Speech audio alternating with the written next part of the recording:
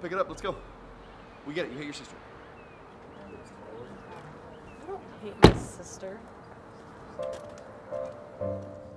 Alright everybody, so the way that this is going to work, if you haven't already, you're going to grab a cupcake and you're going to check the bottom of it to see who is going to be blessed with a little angel and start a family next. If I don't have ovaries, can I get 2 cupcakes? No, you cannot. Mom and I wish we could be there to have some of these sweets with you, but we know it's going to be a treat for us because I bet you Joya's going to be picking the cupcake that brings us our second grandbaby. Not pregnant. To be honest, you know, I have been praying for grandchildren for such a long time, and I'm really surprised that your younger sister is the first one to get pregnant. You know, we really thought that you and Darren being together for so long, it would be, you know, you guys, it would be... Oh, leave him alone. I'm sure that they'll start a family eventually. I don't want to play the devil's advocate, but I'd have to agree with your parents on this one. It would be really nice if little Riley had a cousin to play with growing up, especially one where the age gap isn't so big like ours is. Because I mean, if you think about it, you know, when I was growing up, they were always too busy to play with me. And there's no reason for you. So I don't see what the big problem is now. Seems like as good a time as any. 15 years for you. You know, it's time. Never We want to really talk think about that it's time for you. You know, there's no reason Family continues. Yeah. You have grandbabies. Where are you And your going? sister's having a girl.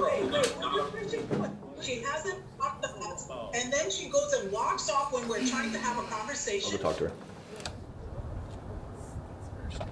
So weird. I didn't even finish my cupcake.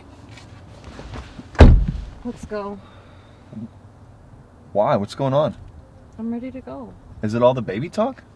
Because your parents aren't here pressing you now.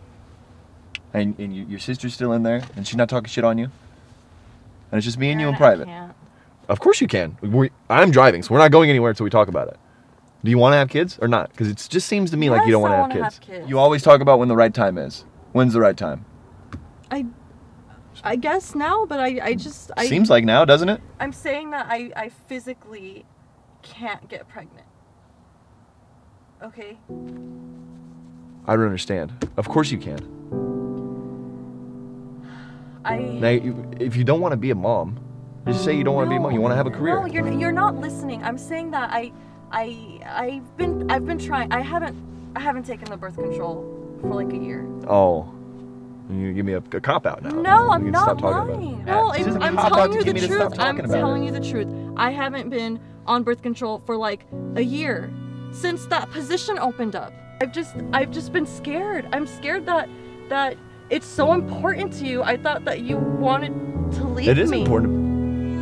I didn't think you'd want to stay with me if Why would you say that? Give us that family. That's not the case. Hey, I love you.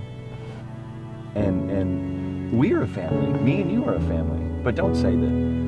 You can't say that. I don't even want to say it. It's not the case. I don't know. We'll go to the doctor. Look, we'll go to the doctor and we'll get you tested. And I'm sure it'll be fine.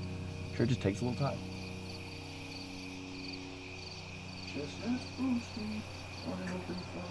Hey. Good evening. I just got off the phone with the doctor. Whoa. What did he say?